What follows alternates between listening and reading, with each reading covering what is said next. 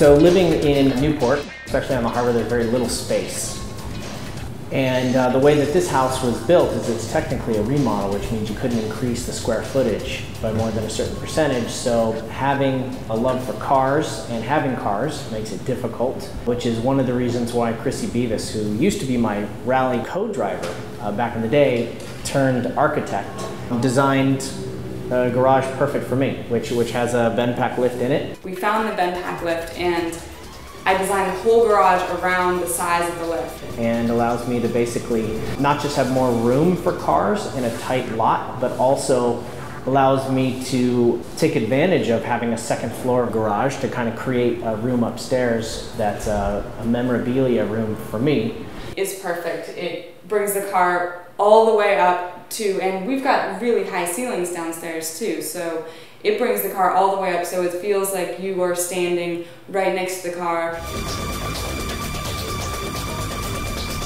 even though it's in the garage. The actual car that got me into cars, which is this 1976 912E, my dad bought when I was 3 years old in 1976, and he has owned it. It's all original dents and scratches and smell and everything, but I grew up with this car in the garage thinking it was the fastest supercar in the world. Turns out it's like the slowest Porsche ever made.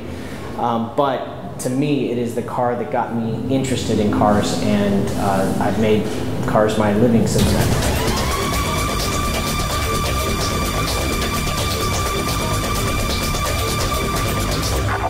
So now there's an opportunity to put this car in the second floor. There's windows up there. So in the office, actually, when you're in the office and looking through the window, this 912 is sitting in the second floor of the house. From the hallway, it's there. Even from the master bathroom, if you turn the lights on in the garage, you see the car through there. But I mean, it is ultimately a house, though, so it can't just be a car museum feel. There are chevron tiles, and in the master bedroom, the sink is actually made of reclaimed rubber, just like the floor of the garage is made of reclaimed rubber. And there's a lot of car feel here and there. We're gonna have some helmets hanging up as well, and he's got all his trophies displayed. So I think the whole thing ended up being the BendPak lift is really kind of the center of the attention of the house, and it works perfectly that way.